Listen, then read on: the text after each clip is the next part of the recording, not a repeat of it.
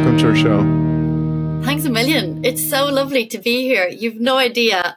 Even before we met in San Antonio at the ICPA conference, you and I were emailing because the theme of the conference was Western theme, and I had no idea what exactly that meant.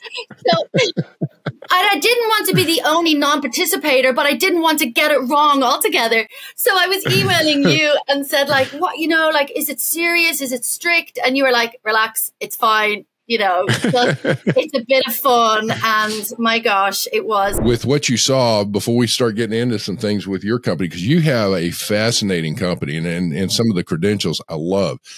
But when you came over to ICPA in the summer, or in the fall, excuse me, in September, what was your impression overall as we're getting together and all that?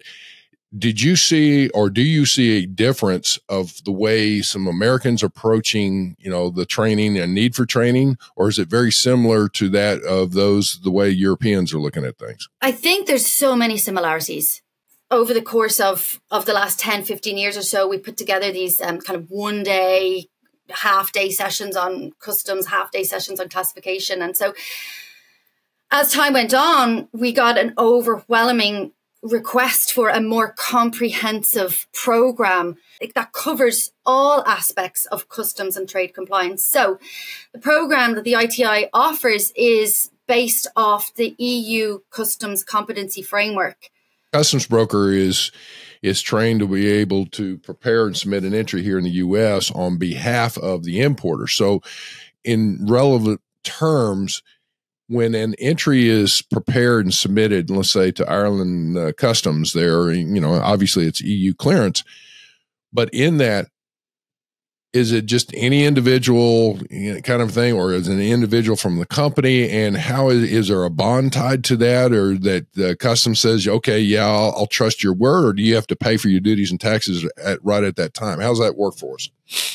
For you, excuse me. Yeah, so you can be a customs clearance agent with zero qualifications. For me, that was totally normal until I realized, I know it's not just the US, there's other trading blocks and countries that are similar. Not that we want to go into Brexit too much, but Brexit for us, particularly from Ireland, because of it from a geographical point of view, where Ireland, UK and the rest of the Europe was, we used to use the UK, and you still can use the UK as a land bridge, and you didn't have to make any sort of customs declarations.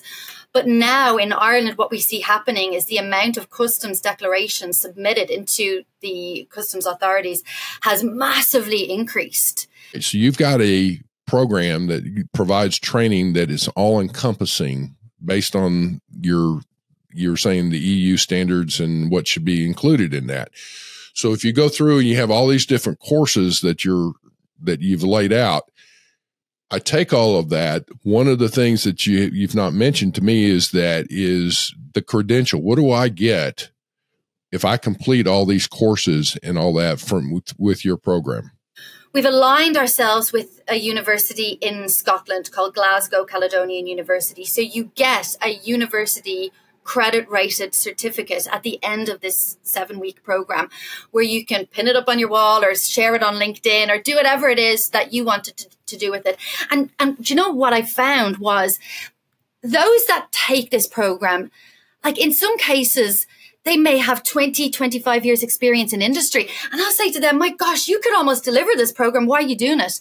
And they say, well, because I want that academic recognition behind. You want the credentials so you can show people. Yes. Yes.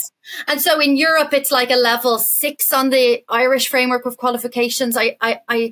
I'm still trying to figure out what the US equivalent is, but it's like it's a practical professional qualification. So, and it's university recognized, which I think is, I think it's important. But at the end of the day, what we find is more important is the practical information. Can I apply what I learn to my job?